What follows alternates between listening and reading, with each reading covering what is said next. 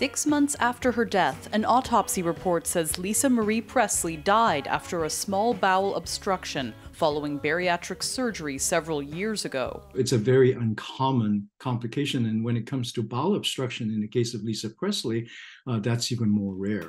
Bariatric surgery is often used as a last resort for weight loss, including when people have another serious medical condition. The three main types of surgery include gastric banding, which wraps an adjustable band around the upper stomach.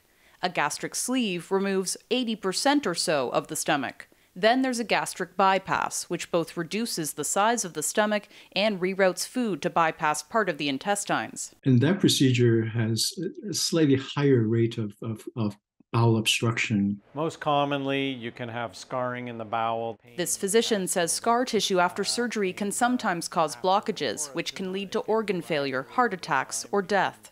But most of the time, he says, bariatric surgery is safe. It can have very positive outcomes down the road for people who do have successful responses to surgery.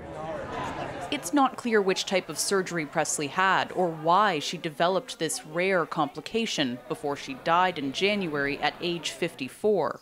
Her autopsy report said she complained of stomach pain earlier the same day. Every patient who undergoes bariatric surgery has been sort of educated to ensure that if they experience any symptom like that, they go immediately to their doctor or come to the hospital.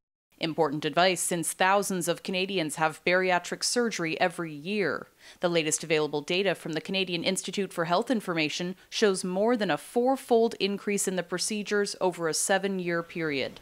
Given the popularity of these surgeries, rare complications can happen, sometimes with tragic results. Lauren Pelly, CBC News, Toronto.